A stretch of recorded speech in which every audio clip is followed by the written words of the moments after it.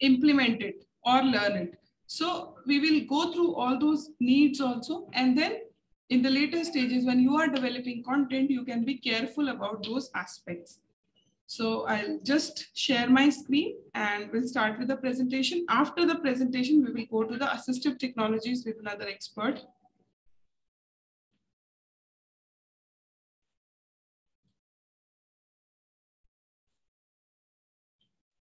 I hope my screen is visible to all of you. You can just nod your head, whoever is right now in the video. Can you see my screen? Yes, ma'am. Yes, ma'am. Yes, ma'am. Fine.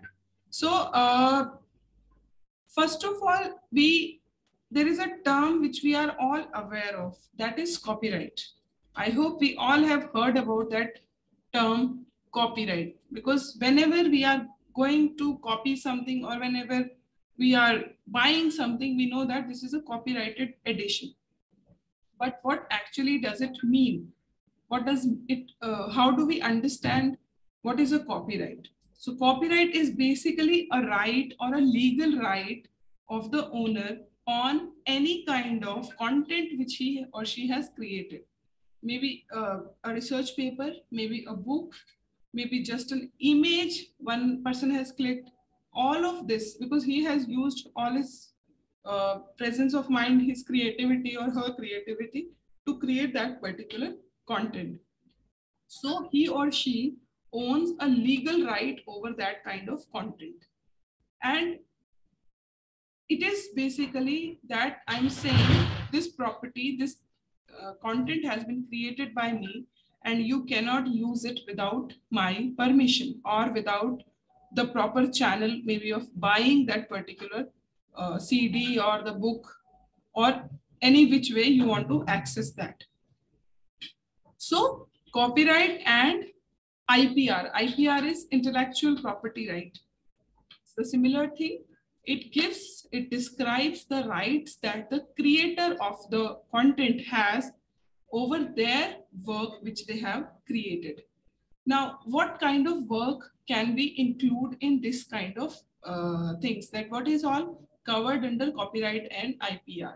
So, starting from just a poem, if you have written, if you have maybe just clicked an image, you've written a novel, you've written a story, play, you've created a film, musical, I mean, any music piece you have created, whether just a music or a sound effect or itself a full song or a full album, whichever, any drawing, any painting, photographs, sculptures, or any other kind of designs which you have created, all of it is covered under IPR. So now you can relate to it that why do we need to even listen to it? Because we are also creating something similar, maybe a video resource, maybe an audio resource, maybe an image, or today you have learned about concept mapping. So you have created a concept map that is a copyright for you. You can definitely access more of the very beautiful concept maps made by one of the faculty in NCERT, and they have launched it under Creative Commons so that everybody can use it. But you have to give proper attribution to that person. So this way, whatever content you as a teacher are creating is also can be also considered under IPR.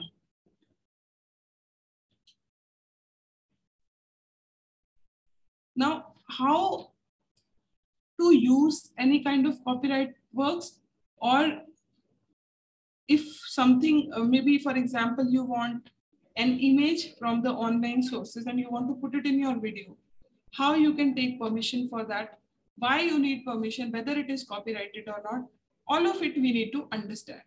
So whenever we are using any copyrighted work, then there is an option of either piracy, which we have heard about for the films specifically, that whenever new films are released, a pirated CD comes in the market, which is of very lower cost than the actual CD or DVD of that film. So that is one use scenario. The second is fair use. Piracy is illegal, fair use is legal. So how you can use it? So for this, it can be asking for permission from the author. Or if you are using it for criticism, maybe book criticism or book review we are writing, we are putting just a comment on that resource, we are reporting for the news, or just for the teaching we are directly using, but not making any benefit out of it. So this way is possible to use all those items which are available to us. And the second is after buying the license or after buying that particular resource itself. So it is up to the need of the person who wants it, can decide whether he has to buy it or just need a permission, or maybe just need to refer it as a resource that he or she has read or gone through, and then one person is writing report or criticism on that. So all of these are considered under the fair use component. Now, when we have talked about copyright, copyright is a very, very restricted thing. It doesn't allow you to either reshare also the same content, even though you can use it after buying the license, but you cannot share it with others. They have to buy their own copy. So then comes a term which is called public domain. I think this term itself gives us a very good idea what public domain is. Public domain is when some content which is created by somebody, it is not protected by intellectual property laws, and it is available in public for the free and easy use. That is the public domain. Now here, the copyright or the trademark we read on the product or the patent laws, these contents are not protected by all of it, but they are available in public domain. And no individual person or any authority doesn't own all of these works, but these are owned by the public, as the terminology itself says. Now, which are those works which are in public domain, with what we can find out in the public domain? So there is an option that, say for example, a music piece. The rights for that music piece, the copyright for that music piece expires after a certain set of years, maybe 20 years, maybe 25 years. So once the copyright license has expired, then it becomes a content in public domain. It becomes a public property. So then anybody and everybody can use this. The second option is the copyright owner or the content creator has knowingly put the articles in the public domain for the people to use it. Say for example, in case of NCERT, all the e-content which is created, all the videos and audios, they are available for the public to use and reuse, but they are not in public domain. They are covered under certain licenses, which gives you free access also, but also keeps the ownership of NCERT over there. So that is also one option which we will be covering in the next slide.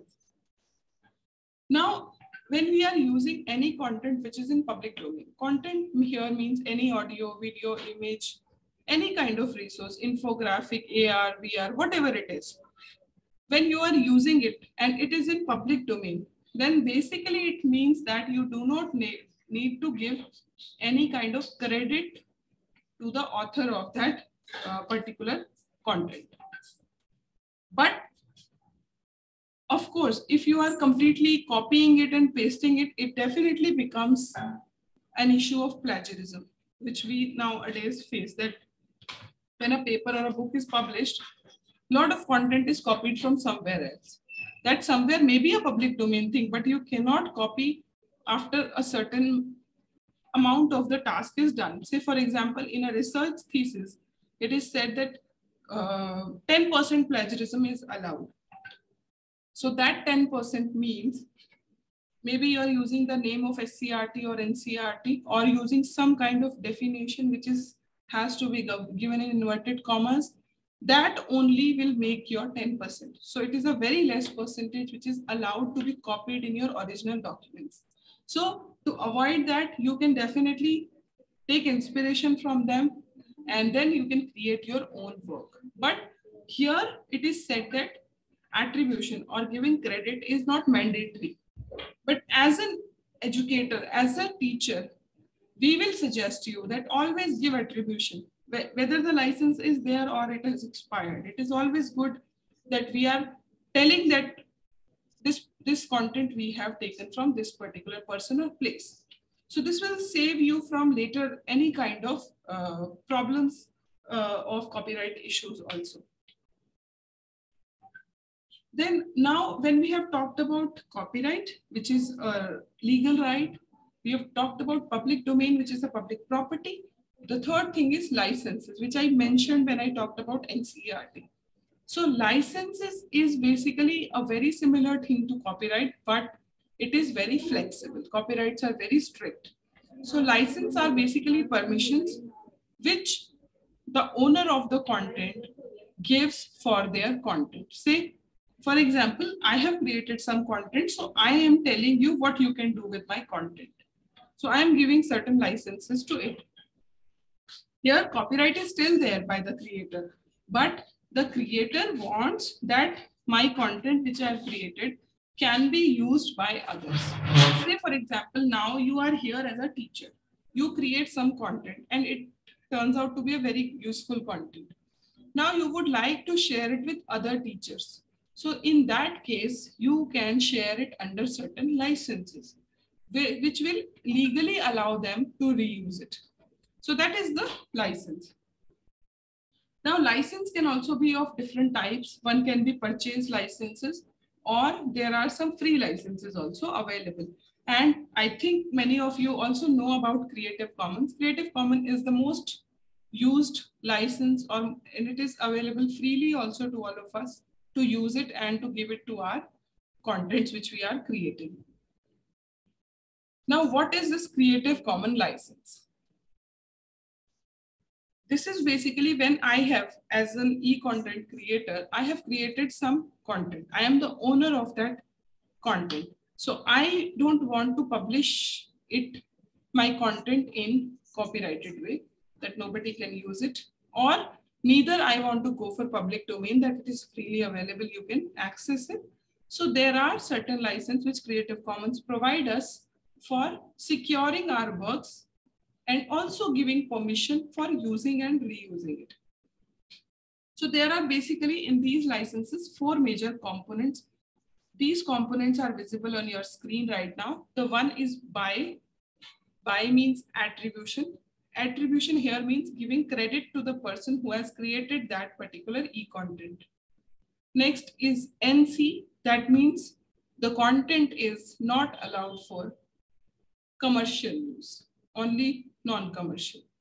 The next is ND, no derivative. That means you cannot make any changes to that particular content. Then share alike. That means if you are making any changes to the content, then you have to share the new content under the similar or same licenses. So these are the majorly 4 components, and using these components, we can arrive at certain licenses. What are those licenses? First is CC BY. So the first license, which looks like this black and gray box, CC BY. Here CC means these licenses are provided by Creative Commons. BY means attribution. That if, say for example, I have created a book and I am writing this license for that, then in that case, I am asking you that this is a Creative Commons work and you can use it. Only thing is you have to give attribution or credit to the creator of that particular e-content. Rest, you can use it for any purpose. Here, any purpose means, when we talked about any purpose here means, you can use it for commercial purpose. You can make changes to it, but you have to then share it. All of it, it is possible. So this is the basically most liberal license of Creative Commons, where it is asking you to only give attribution or credit of the work to the person who have created it. Now the next comes is CC BY SA. This also is a very, very open license, but it also gives you one small restriction. What is that? We will understand now. CC, we understand that this license is under Creative Commons. By means you have to give attribution, that is, you have to give credit to that person. And SA means if you are making any kind of adaptation, you are making any kind of changes in the resource, then this must be shared. This must be shared under the similar terms, same terms, under the same license. So for example, you have created a video and shared with me. It is in Manipuri and I really liked it. Now I want to dub the audio in English and want to use it for the English children. So in that case, I can use it. But when I recreate it with the new version, then I have to share it under same license. So this way, it is not actually a restriction, but it is giving, making it more open that you cannot stop, hold it to yourself. If you have recreated it, you have to further share it. So it will spread more to the educational community. And most of the contents, e-contents, video audios, which are created at CIET are covered under this license, CC by SA. Now the third license is CC by NC. Now here, we are very much aware of CC by. What is NC? Now here is, you have to give attribution and then you can make changes also, but you cannot use it for commercial purposes. So if you think that you have created something and it should reach to the teachers, but you don't want that they should make money out of it, they should not sell it, then you can use this kind of license for that purpose. Now the next is again CC by NC by SC. Here it is, we are giving the attribution. Attribution is there in all of it. Then NC. That means if you are making any changes or you are using it, please don't use it for any commercial purposes. Once, and also don't use it for commercial purposes. And if you are making any changes to it, please share alike under the same license, under the same terms, so that it may reach to the next people also. Now, the next license which comes from all these terms is CC by ND. Here, CC is the same, by is the same. You have to give attribution, and then there is ND. ND means non-derivative. Non-derivative means changes, making modification to the e-content is not allowed. So here you can use it, you can share it, you can use it for commercial purposes also, but you cannot make changes to that particular content. For example, any textbook is written by somebody can use it, but they cannot make changes to those textbooks. This allows for the authenticity of the content also. If you want to keep the content that way, then you can use this license. Now comes the most restricted license. We started with CC BY, which is the most free and liberal license. Now comes the most restricted license. This is CC BY, attribution you have to give. NC, you cannot use it for commercial purposes. ND, you cannot make changes to it also. So, however the resource is coming to it, you can use it, you can share it, but you cannot make changes, and also you cannot make profit out of it. So this is the most restricted license, but still it gives you permission that as a teacher, if you have created any content, you can spread it further and people are not going to take any benefit out of it except the learning which they are going to derive from this. Now CC has introduced one more license, which is again a public domain, indicates about public domain. This is CC0. That means CC0 is, if a content is having CC0, that means you can use the resource any which way you want. You don't even need to give the credit also to the creator, because attribution by is not here. But again, as I said previously, that whenever you are creating any kind of content or using any kind of content, please always give attribution to the creator. With giving attribution, you are safe. You will not be harmed from any of the points. Now here you can see all the licenses.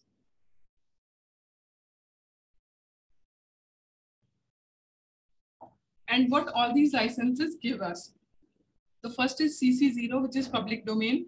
It gives you right for copy and publish. It doesn't even want you to give attribution. It gives you a right for commercial use, adaptation, and change in license also. Now, if I come here, CC by SA, you can see here copy and publish, it allows you. Attribution you have to give, commercial use you can do. You can also make changes, but you cannot change the license. If, for example, you have used some resource which is under CC by SA and you are making modification, then after modification, you have to give the same license to the new content. So this way you can, this table helps us to identify that what one right, one license give us and what is not allowed under that particular license. Now, a lot of questions comes in for where do we find the Creative Commons resources? Where do we go? Where do we search for it? So there are many platforms. You can simply type on Google also, but still there are something. Flickr, you can find a lot of images on Flickr. On YouTube also, you can filter your search by Creative Commons and you can find the resources, videos which are under the Creative Commons. Vimeo is also one platform. Wikimedia Commons gives you a big list of platforms where CC resources are available for the teachers to use it freely and easily, right? Now we will also see that where all we can search, how we can search on Google also. We will try to see that also. Now, can you apply CC as a teacher? So anybody who is the content creator can apply a CC license or go for CC0 license, whichever license you want to use. But the only thing is that you should be the creator of that e-content. And for applying the license, you can use all the knowledge which we have shared, that how you can choose particular license and use it for your content. You can choose the features and then make a license of your own also.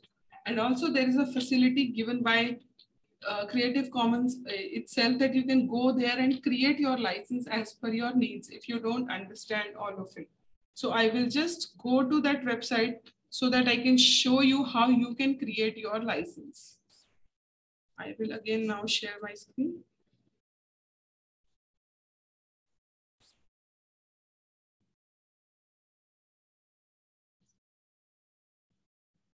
So here now I'm going to Creative Commons website.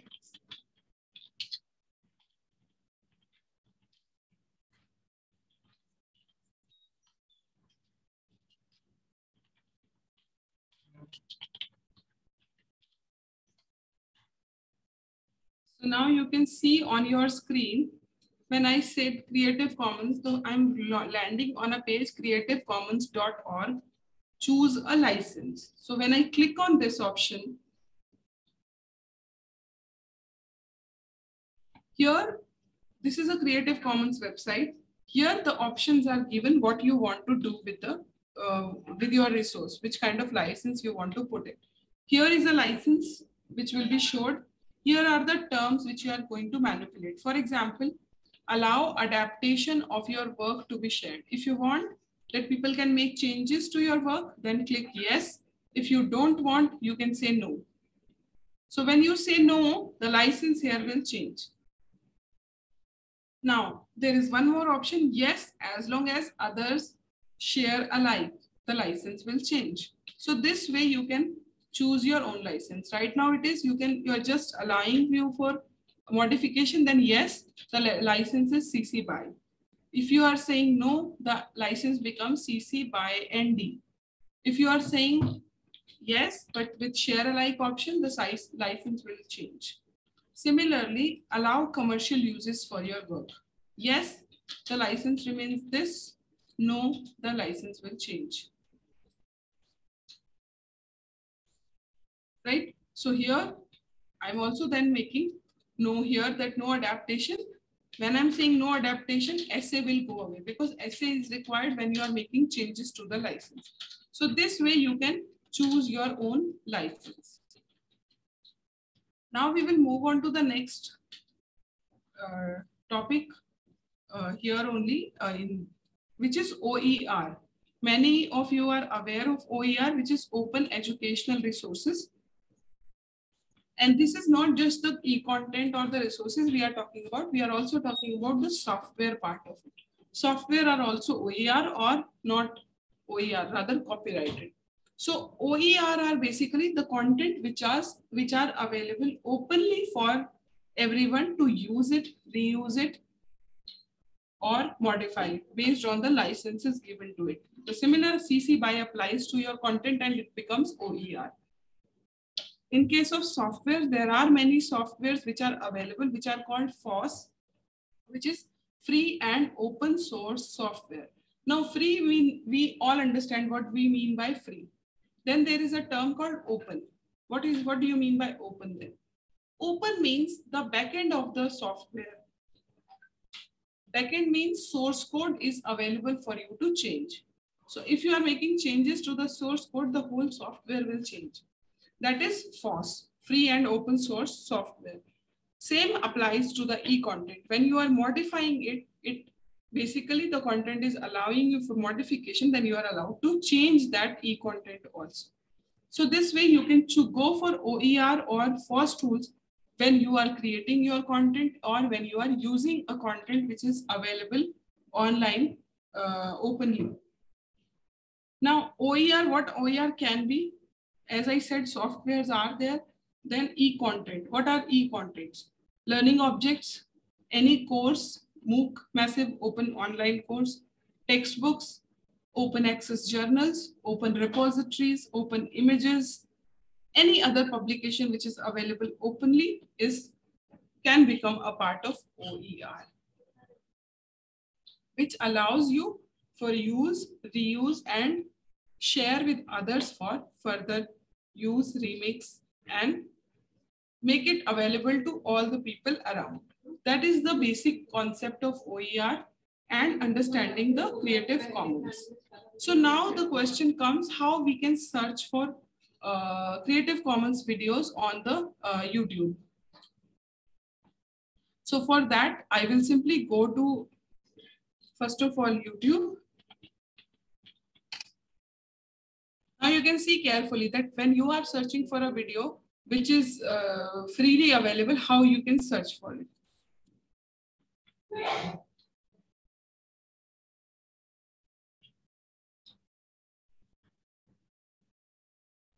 So here I'm trying, say for example, I want to look for something about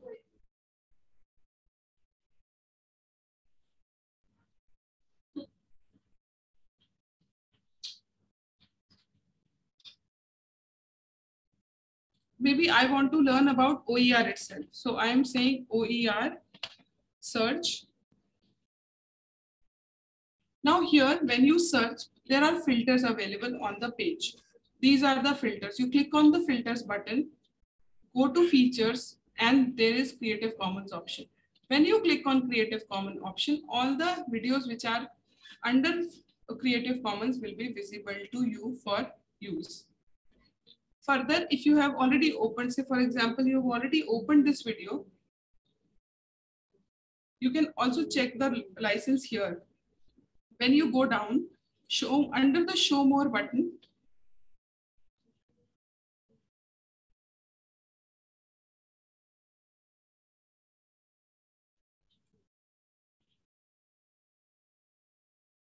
so here you can see Creative Commons attribution license. It is also visible here. So you can simply go to a resource, go to more details, and you can find out the license of that particular resource. This way you can search on YouTube about the OER content. Similarly, when you are going on Google,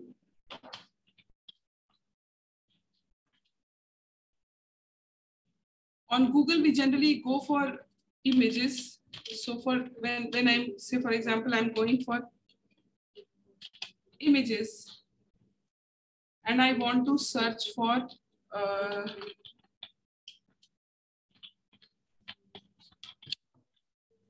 Creative Commons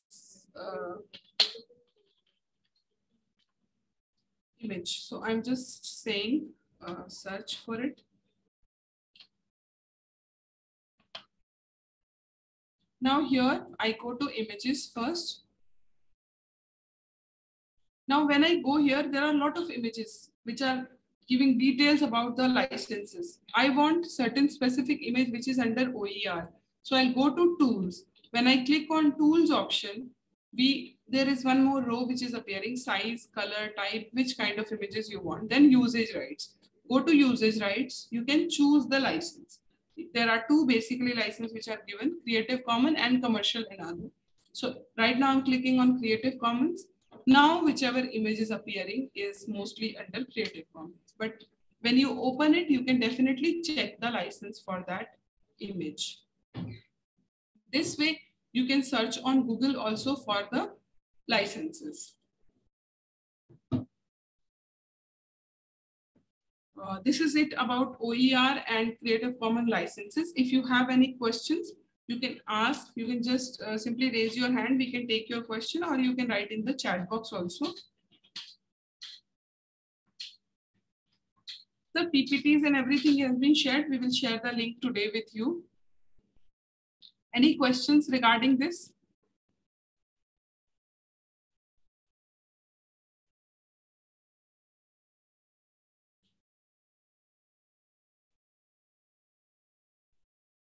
You can either raise your hand or you can simply type in the chat box for the questions regarding OER and licenses.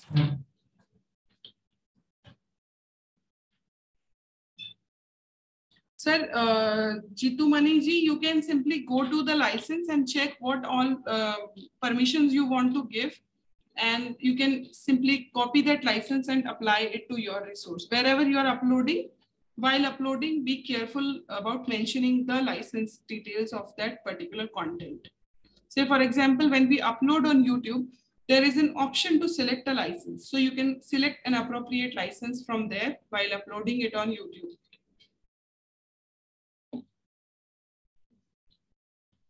So if you have no further questions, we can move on to the next part of the presentation, which is on assistive technologies. And for that, we have with us Dr. Rizaul. Sir.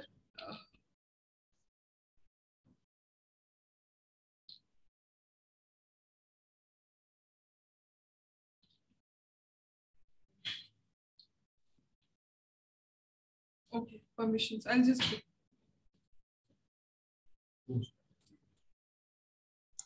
Yeah. So the session, I welcome you, sir, and the session is over to you. Yeah, thank you. Thank you, Dr. Monica, and for giving me this opportunity to interact with the participants from the Northeastern states. And once again, I welcome all the participants for this session, post-lunch session on the first day of this 5-day orientation program. I hope you are enjoying the session so far. This session, as Dr. Monica has mentioned, we'll be discussing about what all are called as assistive technologies in education, what kind of assistance we expect from them, and what all are the different types of assistance that we expect are needed on the field, and what all are possible technologically that we can try to use in our day-to-day life, right? So before I start my session, I request that this session, I'll try to make it interactive with your support. So please feel free to ask a question whenever you have one, right? You can pause me anytime and ask me a question. I'll be happy to interact and we can learn from each other. So with these words, I'll share my screen and start a brief presentation.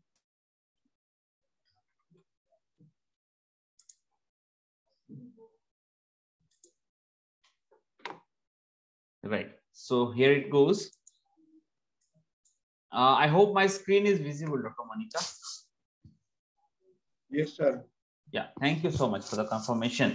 So this is me, myself, Rizaul Karim Barbiya, and I work in CIT and CRT. And just to continue to the previous session, Dr. Monica discussed about licensing and OER. So I have released or licensed this presentation under CC by SA 4.0 licensing. So I'm sure by this word itself, you will be able to understand when I see CC by SA 4.0, what all permission I'm giving you and what all I can, terms and conditions under which I allow you to use my presentation, right? So going ahead, what all is the standard international well accepted definition of assistive technology, right? So assistive technology, when it comes to my mind, we usually try to relate it with different abilities or disabilities or what all these days government of India calling as the banks, right? So like probably they are the people for whom assistance is required. So we start with there, but we realize that any one of us, so-called the able people, us, we also need assistance many times, many places, right? So if we talk about different ability or disability, so it says that disability results from interaction between person with impairments and attitudinal and environmental barriers that hinder their full and effective participation in society on an equal basis with others. So there are people who might have one or other disabilities, differently able, but it comes into picture. The realization happens during their interaction with the environments, with us people, our attitude with them, and the environment that we provide for that interaction, right? So if there is difference, there is barrier in the interaction, then that means the person realizes that there is something which I am lacking, which I am differently able. So for that, I need special assistance, right?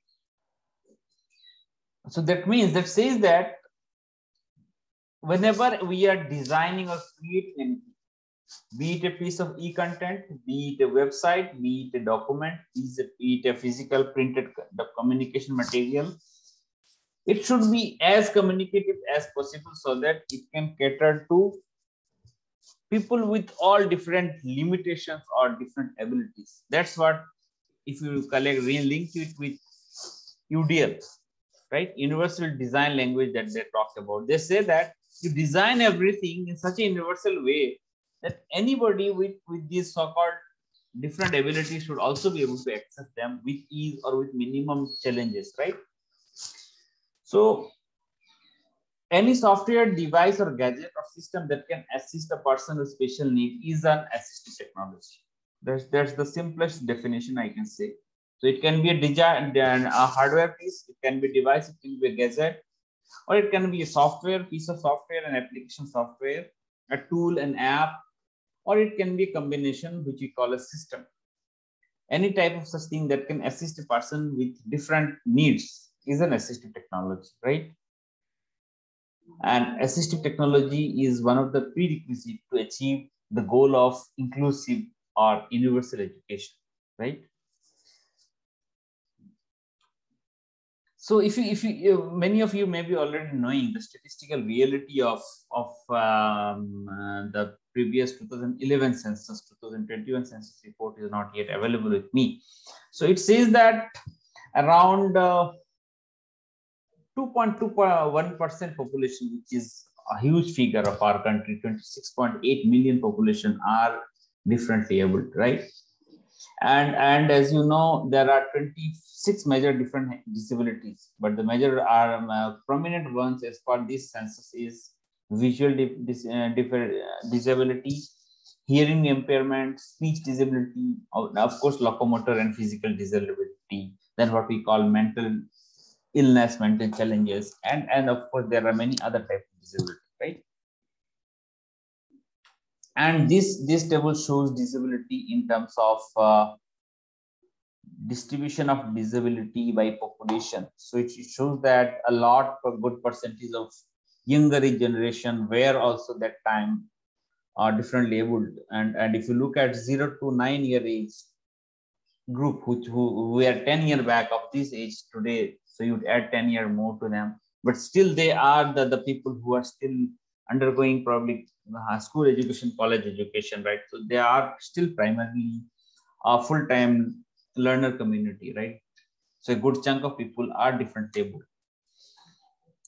So As I was saying, although there are 21 standard disabilities, sorry, I earlier mentioned 26, but it is 21. So there are 21 disabilities identified and recognized, but the common one are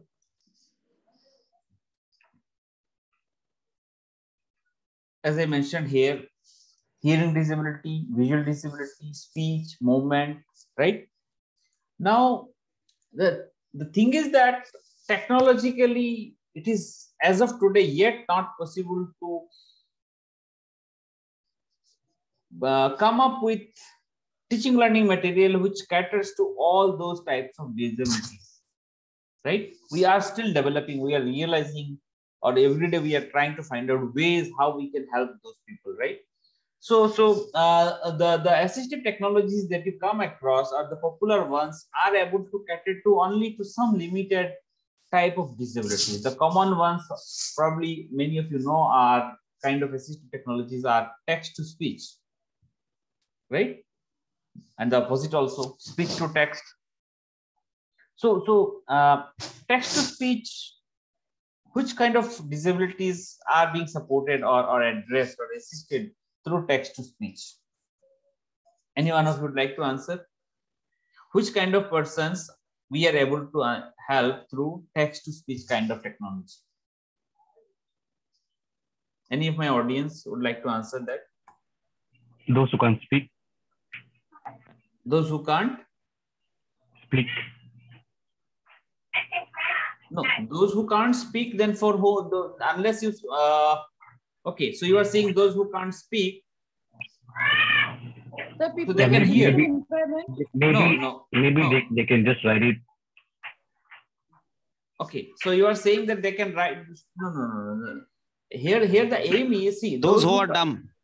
Those who are dumb means those who can't listen, or those who can't speak. Yes. Those who cannot speak. Those who cannot see, speech. Who cannot see actually. No. You look at the solution first. As a technology provides you a possibility wherein you give a piece of text to the computer or to a software application, and it generates an output which is a voice, speech for you. Now you imagine a situation, वो कौन से लोग हैं जो जिनको text से speech convert करके दे तो दे इट विल हेल्प देम. ऐसे कौन से computer visually impaired sir. Exactly visually impaired. Visually impaired, क्योंकि विजुअली इंपेयर्ड के बंदे के लिए if you have something written on your screen, unfortunately that person can't read. So that's why if you have a mechanism which converts your written text into some audio, some speech, that person is assuming that that person is only visually impaired and can hear. So at least that person can listen to what is written over there, right? So that's the right answer. अब opposite देखें, अगर आप speech to text क्या हो सकता है? What you call is deep, sir. Deep. Yeah, one who can't hear, right?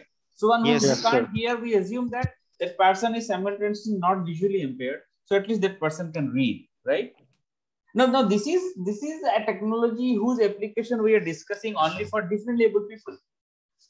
But now see, dictation is something जो so called able लोग हैं, हम लोग हमारे मदद भी आता है. Sometimes we are in a hurry or whatever, for whatever reason we are not able to type, for example, right? So उस समय so called normal person भी अगर voice text से, if you go to Google Doc and you apply your headphone and you start dictating, right? So it converts into text, right?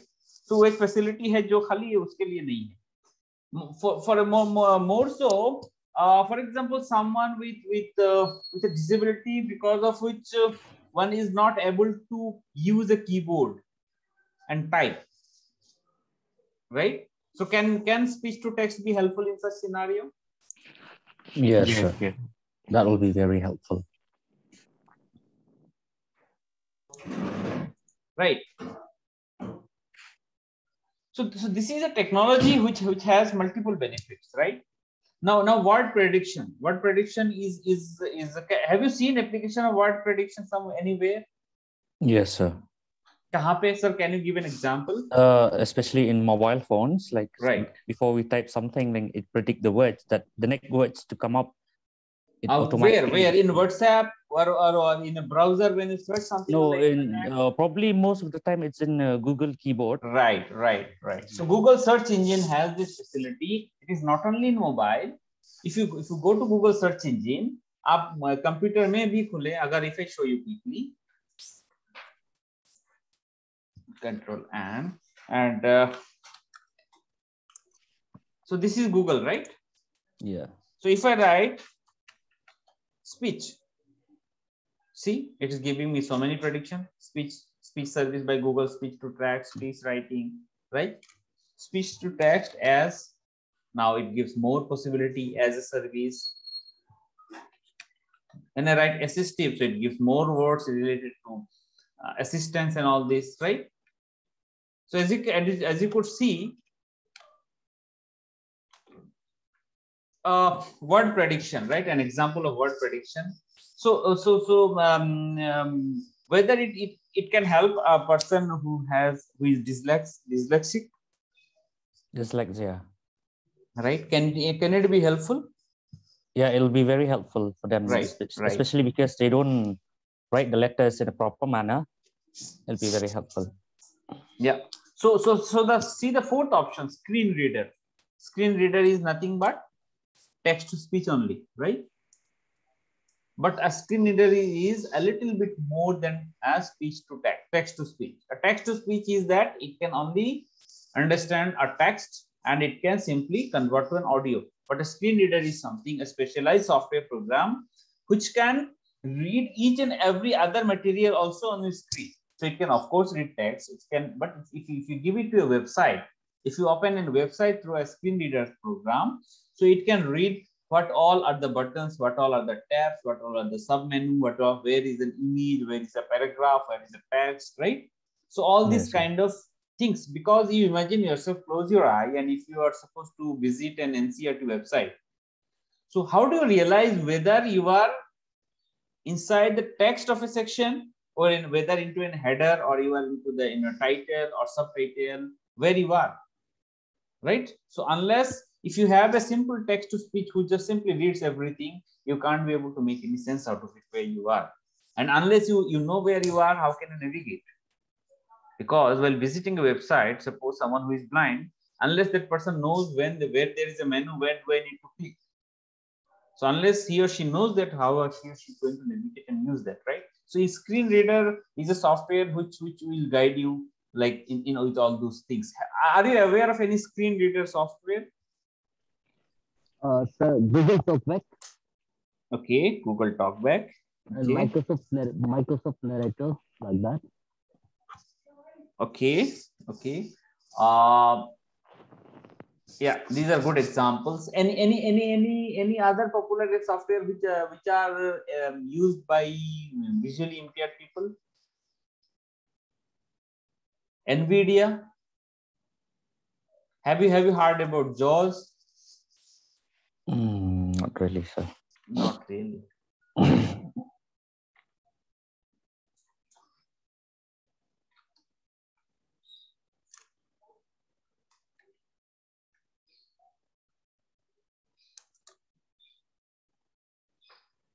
No. NVIDIA. Okay. Then JAWS. JAWS. JAWS. All right. JAWS assistive technology. Just write that, and then you come out with this application, which is again really popular. Is that JAWS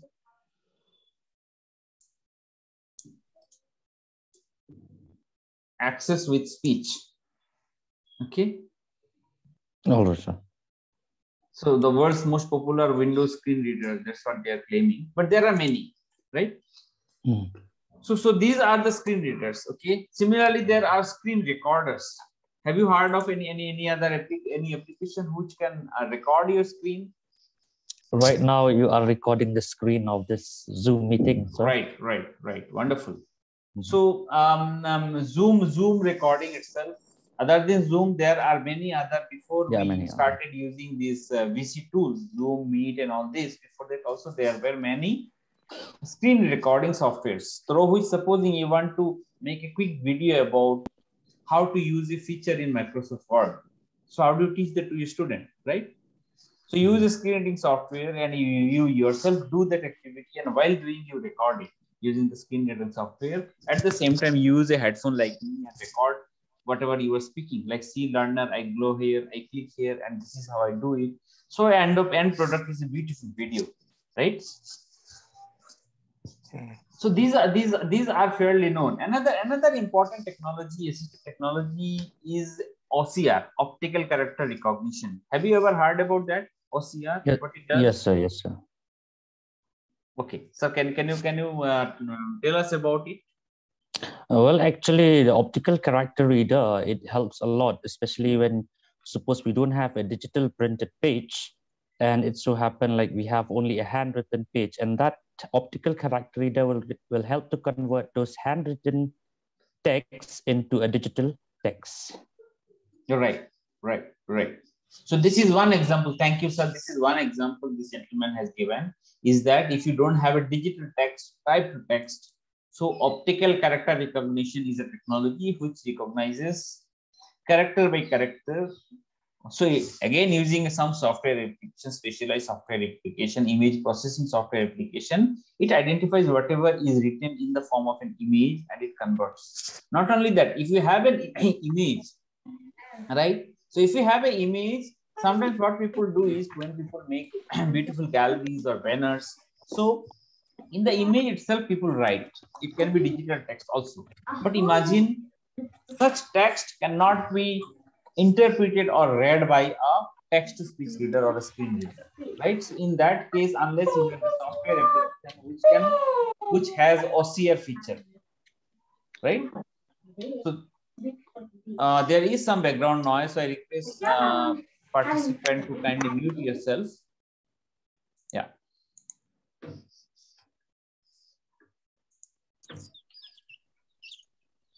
So I was talking about OCR. So I hope you understand what is an OCR.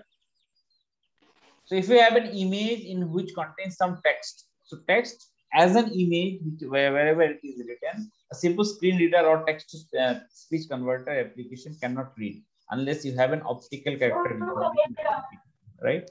Then there are braille displays, digital braille displays, and of course, screen magnifiers. These are some of the commonly used assistive technologies, right? Just a moment, please. Bạn đi foto về.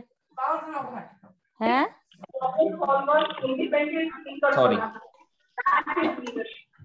So as you know, as I have already mentioned, what is a text-to-speech? It is our technology that reads digital text aloud. It can convert words into audios. It is helpful for people who struggle with reading. Reading speed in the TTS software, typically it allows reading to us to control the reading speed, right? So wherever there are TTS softwares, usually we can control how fast it to be read, how slow it to be read. So we can speed up or slow down, right? Some TTS tools can also read text aloud from images because they already have built-in facilities. Someone is talking in the background. So Yeah, please mute your mics if you don't mind. Or Dr. Monica, if you can mute the participant. Sorry, sir. What? So there are some background noise. Okay, yeah, I'll do it. Yeah. So TTS tools are, as someone has already said, there are built-in text-to-speech tools in our computers, be it desktop, laptop, computer, smartphone. Everywhere we have built-in text-to-speech devices, right? Then there are web-based. There are dedicated websites also. Okay, websites have TTS tools on site. So if you go to there are certain websites which have automatically already TTS. So if you go, then there is a button which says read aloud. So if you click on that, you don't have to read yourself. The TTS tool will read aloud. Okay, then there are third-party apps that allows users to download those apps on the smartphone or tablet, and then with that, inside that app, whenever they open any website, so that website they can listen through the KPS.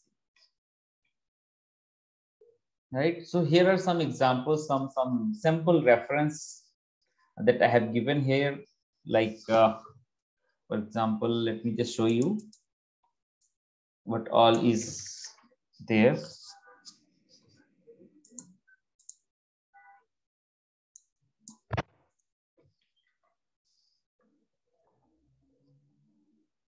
So this is online OCR, right? Image to text convert using OCR online. So what you do is you select an image file here, and then select the language and output format, in which language it is, and what is the format you want, plain text, Excel or Word file. So you click on that, and then you click on convert. Once you select the file, and up to 15 MB of text file, image file it can handle, and it can convert, process, and give you the text output from an image, right? So if you have something written in as an image form, which you can't really type too much of text as an image, so you can use such OCR tools to convert, right?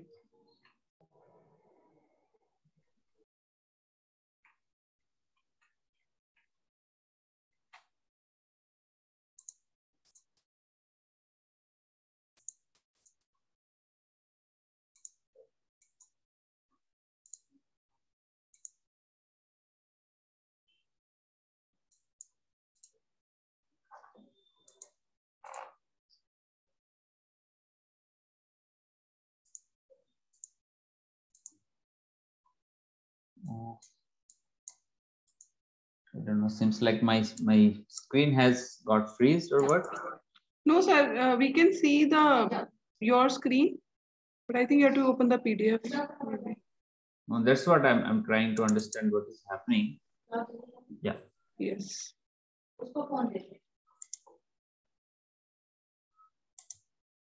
Okay. So similarly, there are many KPS reader tools as well. For example,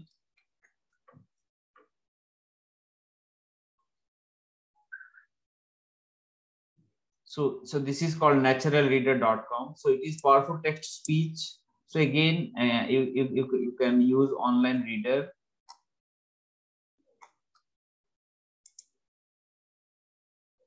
And once you log in, so what you do is you upload your file text, and then it converts into speech.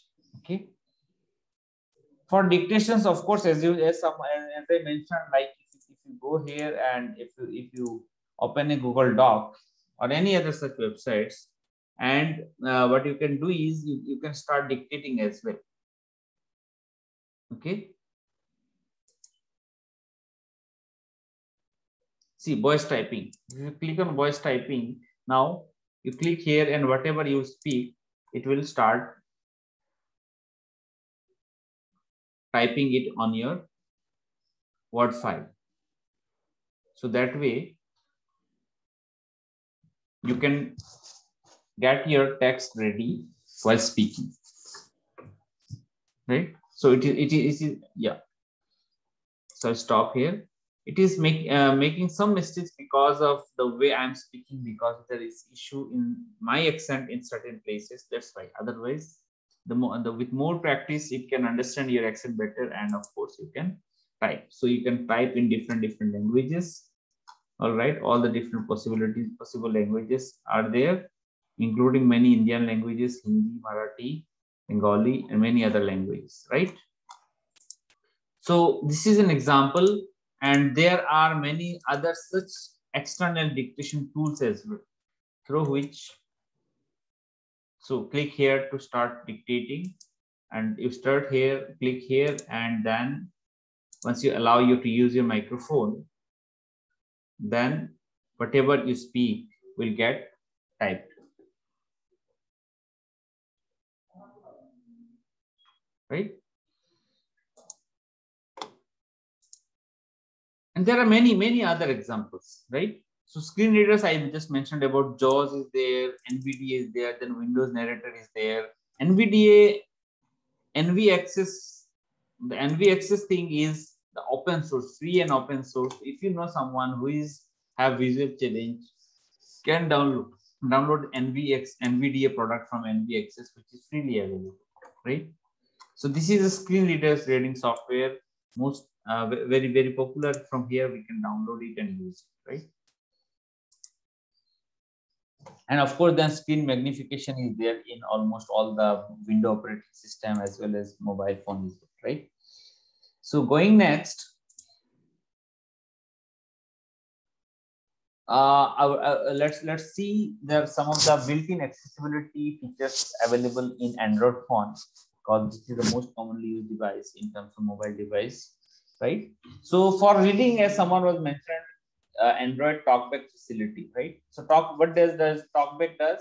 It is again a screen reading feature that uses this technology to read whatever is shown on our screen. So it reads it aloud to us. We can even use it to read our emails and more, right? And we can change the voice, different voice, male, female voice, different accent, American accent, Indian accent, right? As well as the reading speed, right? And for writing, as I said, dictation tone is there. So as you know, in WhatsApp also, you just press the microphone and you can record your voice and send. Similarly, you can type also, the way I just gave you examples, right? And for people having motor skill issue, there is this accessibility menu. So what it does is that there may be person who can't use or a mobile device or a digital device that requires multiple clicks or touch to enter, right? So technologically, through this accessibility menu, what is happening is that once you enable that, with the basic volume up, down, and power buttons, you can do many things, right? You can control gestures, hardware buttons, and navigation, right? So with minimal buttons, kind of shortcut keys is being created for you, so it saves lots of time and effort for some people, right? So it makes their life easier to navigate and use, right? So here I wanted to show you so far our discussions were about software aspect of assistive technology. What all are the different software applications or the technological possibilities, software applications through which we can assist, but there are hardware devices as well, right? So most common that comes to our mind is to interact with a computer is an input and output, right? So our input usually are through if you talk about a laptop or a desktop, is primarily through mouse and keyboard, right? So if you talk about adaptive keyboards, so there are different examples. I just took some screenshots from one of the websites, company site that sells different keyboards. So different ergonomically designed adaptive keyboards, fully left, right? Fully ergonomic keyboard. And, there are some single hand keyboards. Then let me just reduce it so that it becomes more visible. Right. So if you see my screen, it says flat keyboard is there, expanded keyboard is there, and then mouse stick. So we will see the next screen. So with mouse stick also, how you can control, people can control their keyboards, right? So these are particularly for those people who have motor disability or can't use their hand-eye coordination challenge, and such disabilities or challenges are there, right? So as we know, as I was talking about, that primarily to interact with or use a digital device, you have to give your input so that you can get the output, right? So what are the alternative input devices? I just showed you some of the adaptive keyboards. Others can be head pointers, single switch entry board device.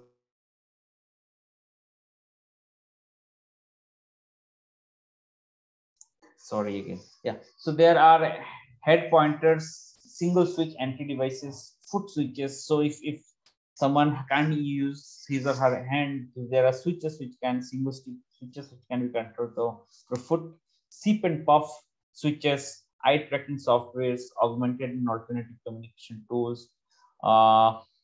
Then there are some, I have taken 2-3 YouTube videos to show you how different assistive tools are being used.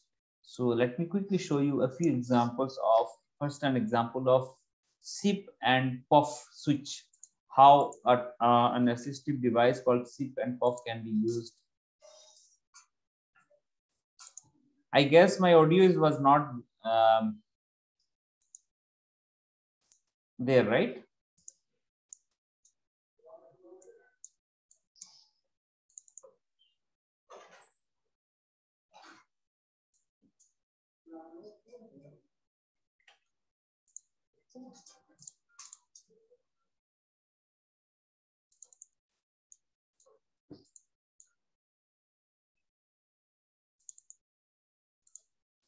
Dr. Monica, hello. Yes, sir. Could you? Okay, let me share again. So when I share, there is some issue with this. Sir, I think some connectivity, we have a little low connectivity today. So maybe because of that. No, I wanted my participants to hear the voices. Yes, we can hear, sir. Okay.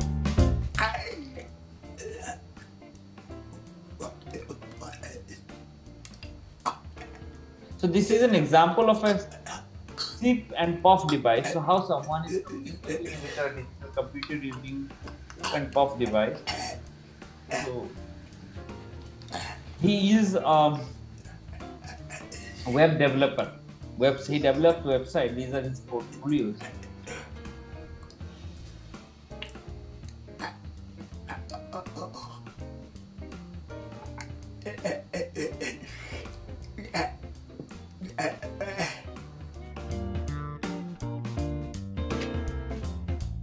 Hi, I'm Charlotte, and I'm Jared's mom. Jared is an amazing young man. He has a great sense of humor. He loves spending time on the computer and interacting with people around the world and also us as a family at home.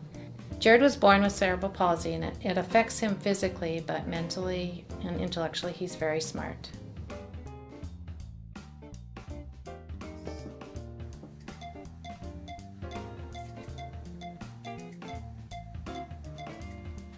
Jared uses the SIP and PUF to access his computer. The SIP and PUF sends a signal to Jared's environmental control unit on his wheelchair, which sends a signal to the touch switch, which sends a signal to the IntelliKey switch. The IntelliSwitch sends a wireless signal to Jared's computer that controls a software program called SwitchXS. SwitchXS allows Jared to do anything on his computer by choosing options from a pop-up menu that scans through several choices. When he gets to the option he wants, he then uses his SIP and PUF to make the selection. He can type, control the mouse, and do anything on his computer.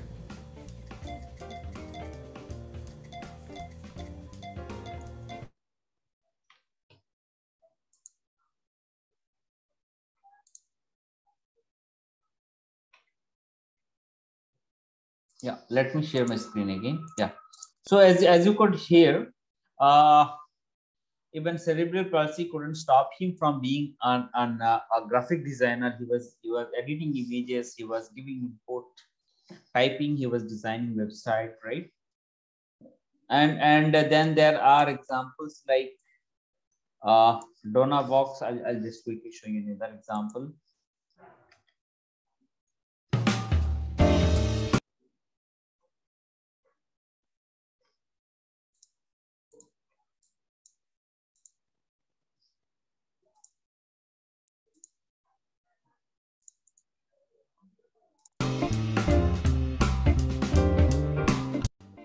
I am 14 years old. I like to go shopping at the mall. I have two brothers named Cole and Carter. Hi, my name is Jill O'Gorman and my daughter is Elle O'Gorman. She is 14 years old and diagnosed with cerebral palsy. This is my Dynavox. I use it to talk.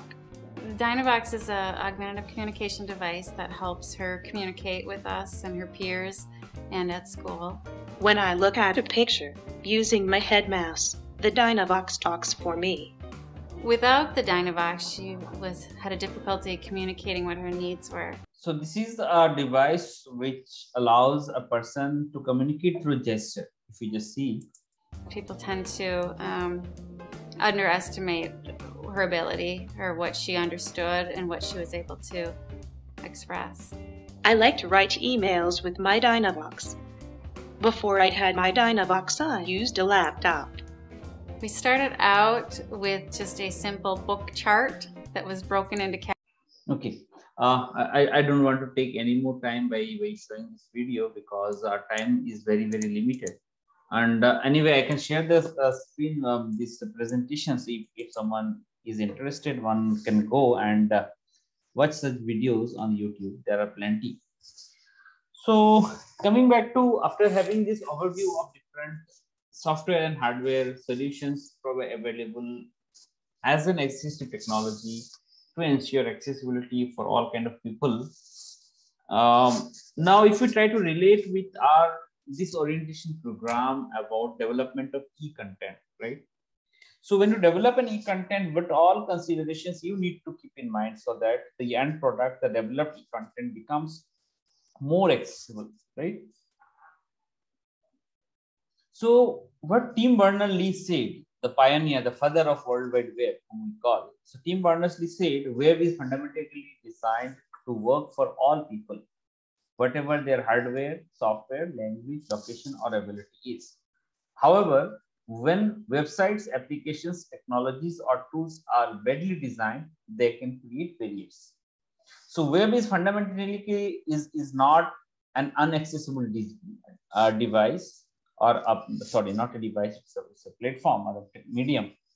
But whether it is accessible or not depends on how we design our applications, how we design our technologies and tools.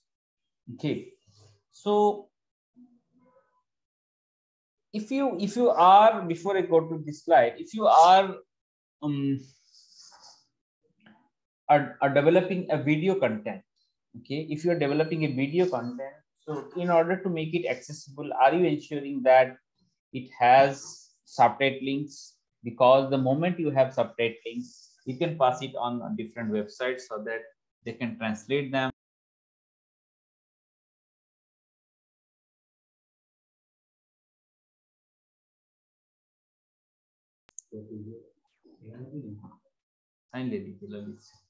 Sorry. So when you design a piece of a video, a single video, so are you ensuring that it has subtitles, captions written separately, so that the moment you upload it on a website, so that its multilingual translation is possible, subtitling can happen in different languages. So at least it makes accessible to those people. For example, you have developed a language, a video in Hindi, and someone can't understand Hindi. So at least if you have the subtitling available as a text, so it can get automatically translated into another language, so that it becomes, with the help of subtitling, at least more accessible. Okay. Further, to make it accessible, can you add some sign languages to it so that it becomes more accessible for those who are deaf, who can't hear? Can you add a sign language? NCERT is developing lots of sign language based videos. We are trying to standardize Indian Sign Language as well. Okay.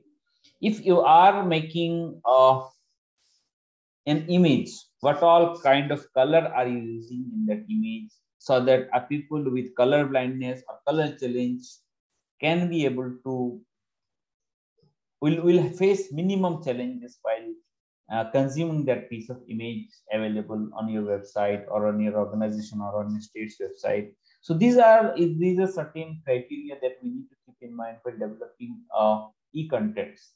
Now, a lot of us are into developing websites also, web pages also, may not be individually, but at school level, at organization level, right? So unless your website is accessible, all those screen reading softwares that I showed you won't be of any use. Agar आपकी website सही तरीके से standard तरीके से बना नहीं है तो screen reading software can not read anything for the blind person and the blind person can't make anything out of it. Okay, one fundamental requirement is that if you are putting certain content on a website and that website content includes some images, please ensure that there is alternative text, what you call as image description. Why? Because when the screen reading software will come or reach that image, will encounter that image, it can't, how do you explain an image? So whatever alternative text or description for that image is there, that screen reading software can at least read out that here is an image that describing a tiger attacking a deer, for example. This because you can quickly see and you can figure out that here is an image depicting when a situation where a tiger has attacked a deer. But imagine a blind person.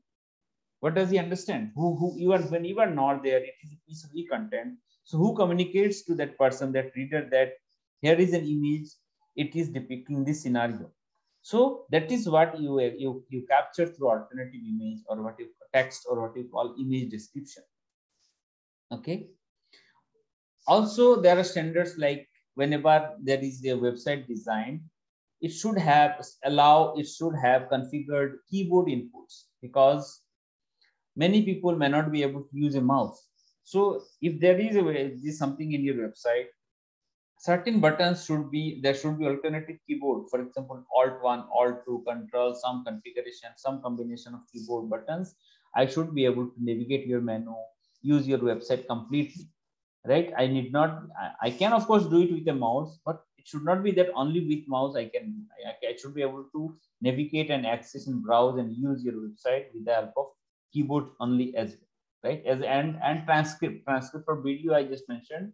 Transcript for audio as well is required, because people who are deaf or hard of hearing as well as can access them. And when you have a transcript, when you say transcript for video and audio are same, because a video also includes an audio. So when you are giving transcript in a video, also basically you are giving transcript for the audio part of the video, right? And not only for people who are deaf or hearing challenged, a transcript helps your content, makes your content a lot more searchable through search engine also. Okay, so if you have a piece of content and its transcript is there, so when I search a video on a particular topic, that search engine can search and give it to me only if it finds out some transcript of my video over there. Okay.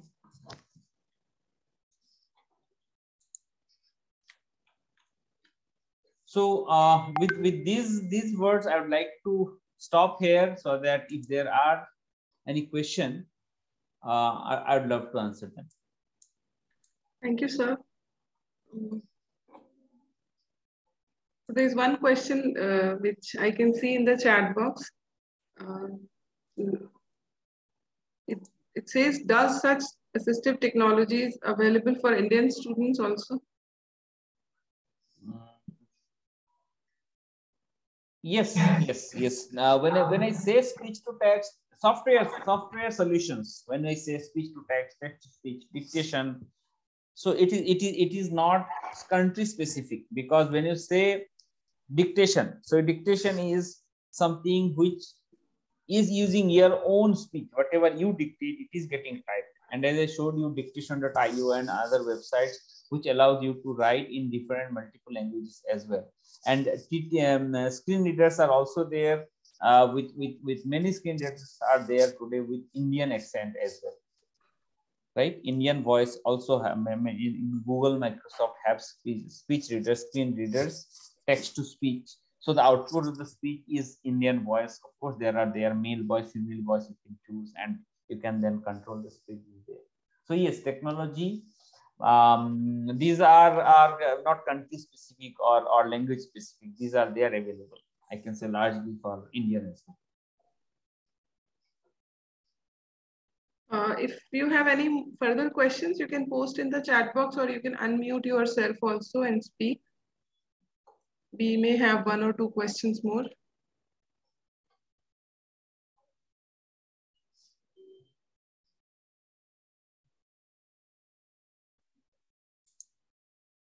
So it can mean either the session was really good or it was really bad. Sir, one question has come. No, it was good. It says, from your experience, what site offers the most reliable OCR conversion? First of all, to be frank, I don't require to use OCR very frequent, right? But the one source that I gave you, it is fairly good enough. It has really good quality OCR. OCR is nothing but behind an OCR application is an image processing algorithm that is working. So the better image processing algorithm it has, the better conversion it will be. It can even recognize difficultly written handwritten text also and convert it. As per service master.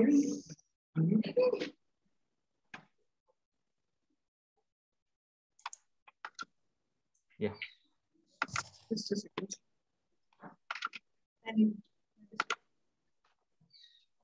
So I think you've received a very good comment. No question, this was the best session.